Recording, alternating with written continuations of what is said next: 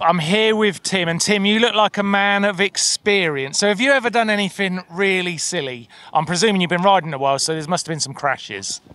Well, the most silliest thing is to go mountain bike riding at night in single track trails with a big headlamp on where you can see in front of you and you can't see anything beside you because your peripheral vision is so it's very easy to get a wheel off the trail. Yeah.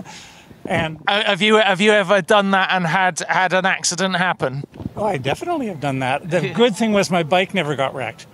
Oh, that's the worst thing. And the main thing was that when I land and when I'm okay, where I am in the bushes somewhere, nothing is broken.